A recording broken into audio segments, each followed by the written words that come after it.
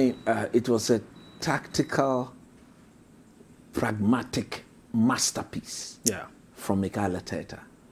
He's worked with Pep Guardiola. Pep Guardiola happens to be his boss. He virtually gave him his first opportunity to come and sit on the bench and coach a team, or to assist someone coach a team, and that person is Pep Guardiola. So if there's any person out there who understands what the thinking of Pep Guardiola will be before a game, it's Mikel Arteta. Right. In that game at the Etihad, it was clear that until the stupidity of David Luiz came to the party, Mikel Arteta had gotten it right tactically. David Luiz actually decided to be a bit stupid. Yesterday, David Luiz clearly learnt from his lesson. He was by far the best player on the pitch. And I think that collectively, defensively, this is the best I have seen of Arsenal a very long time, in about 5 seasons. Because they ensure that tactically, everybody knew what he had to do, and within the group, they knew what they had to do together as a unit. And tactically, when you have your team playing like that with Aubameyang and Lacazette, people who are supposed to be up front, they're all very deep in the half, in your half, making sure that there is proper defensive line cover.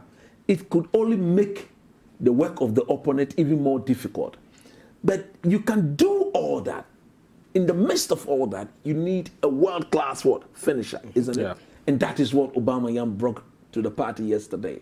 He had 3 chances, actually. He put 2 away. Even the first goal, in my view, was not a chance. But it was just after he had missed a 1v1 with the goalkeeper. It tells you how world-class he is. Because for any other striker, that 1v1 miss would could have dented his confidence. But it was, I think it was within the space of 5 minutes. Clearly, he put that behind himself.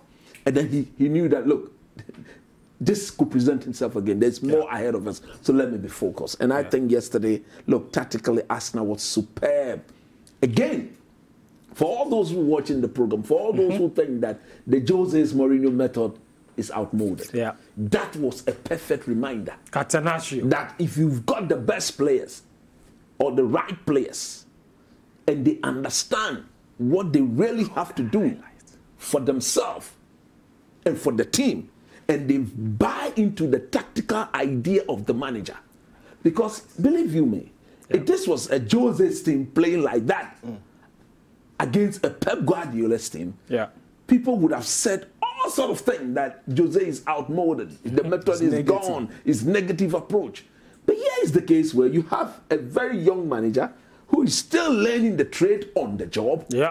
But in the process of learning the trade, he's seen the need to go back to one of the best managers the game have ever seen.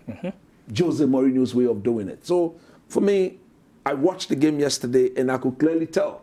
Talk about David Luiz. Look at that pass. Look, absolutely brilliant. To Aubameyang, that's the miss you were talking about. Yeah, that's the 1v1 I was talking about. And the pass came from Luiz. It was brilliant. He intercepted the ball. And then look at he picked the pass. Look at that. Without a doubt, one of David Luiz's greatest advantage as a footballer is his ability to pass the ball. That is true. That is very, very well. So he knows how to do these things. So for me, again, look, another player that we need to recognize in this game is Nicolas Pepe.